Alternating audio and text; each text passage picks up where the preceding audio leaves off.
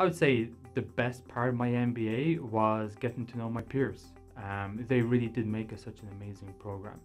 We had various extracurricular groups in the MBA program. I got to be president of a few, which was add a lot to my own personal growth and helped me meet a lot of students in the program.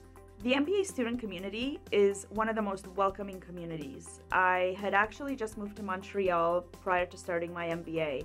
And honestly, that's where I made most of my friends. That's where a large bulk of my Montreal-based network is from.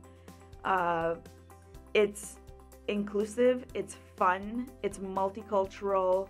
Everybody is sharing their own experiences from where they come from as well, in business and socially. So it's an experience that you actually can't get just anywhere.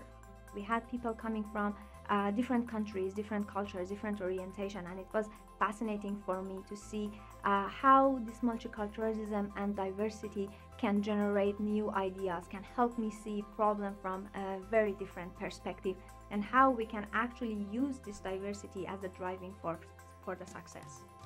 The best part of my MBA was the network that I built. Everybody after the MBA kind of chose a different industry from the one they were in before. They've moved to different countries, to different cities, and these are people that I still keep in touch with every month at least. And you know that no matter where you go, you have somebody to connect from the MBA program, and that's really cool.